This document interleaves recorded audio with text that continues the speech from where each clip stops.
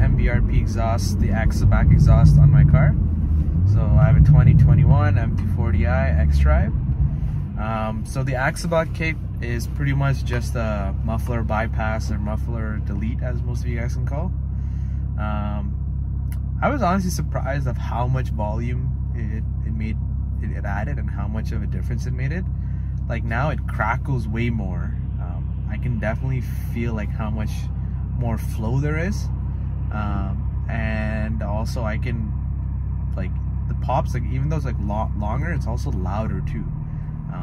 And it just makes the car like so much more fun. Because before, like, although, like, you know, for stock car it's pretty good, like it had the pops and everything, just like hearing like how much lively it is, it just adds so much character to the car. So as you guys can hear right now, like I'm in traction mode, which is how I usually drive. A little bit of slight drone from like 2000, so right now I'm at 2000 RPM. 2000 to 3000 RPM is a little bit of drone.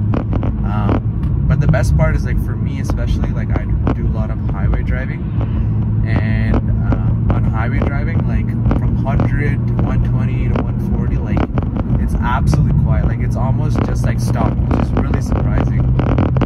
I wasn't expecting that at all, because usually, like, I'm used to like 4 cylinders at like highway speeds and drones so much.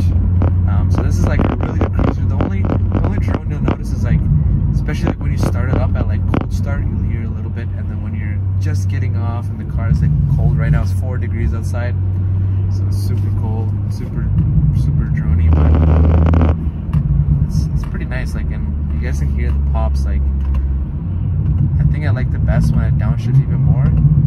The pops when it's like even louder, it's like even at higher RPMs, those are the best. Like those like literally pop. Otherwise it just like crackles.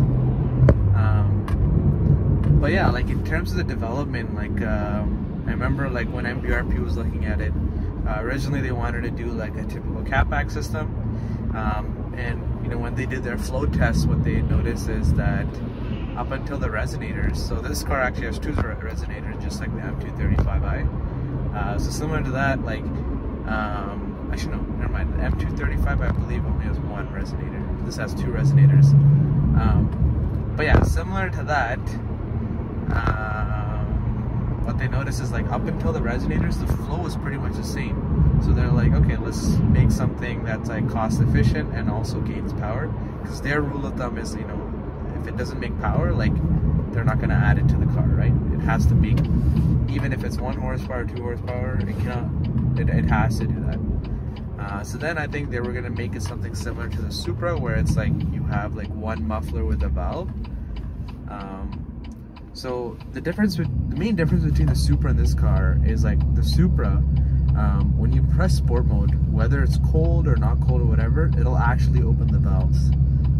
On this car, it's a bit finicky. Like, so for example, if you press sport mode when it's cold, when you cold start, when you start at all, it takes, I believe, 3 minutes for the valves to open. And even when you're in sport mode, like, sometimes, like, it doesn't fully open the valves. Like, and I've noticed that too. Like, it'll add the burbles and everything, but it just won't open it. And when you're in comfort, it'll only open after like 4,500 RPM or something like that. So because of that whole like finicky thing, they just avoided the whole valves. And honestly, like, it's pretty good, because like your comfort mode, so I'll put it back to comfort. Your comfort mode is pretty much like your valves close, right? Because you don't get any pops. So as you can hear, there's no pops. The upshift, there's just a slight crackle, but if we go back to sport mode, you can hear all those pops. Yeah, so as you guys heard, like, in the sport mode, it's pretty nice. But yeah, like, so far I'm enjoying it. I think down the road I would like to delete both the resonators. Although it doesn't make any more power, I think it would be interesting to just added just for like that sound. Because right now, like my only gripe with this exhaust, I would say, is the pops are loud. Maybe it's like, I think from the outside it's very crisp, but from the inside, I guess because, you know, BMW, like the good quality, it just doesn't sound as crisp as I'd like it, or I guess like as it used to be. It used to be very like precise, the crisp. Like now, the pops, like now it's very like muffled, I feel like. So I'd like to get that. I read on the forums and people's videos that like usually to get that crispiness, like you want catless downpipes. So maybe like that is the option. But honestly, like this is a sports car. Like I really don't mind straight piping it and having that drone.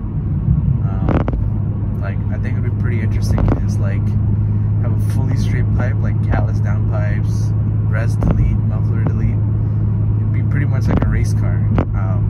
But let's see. But yeah, if you guys have any more questions,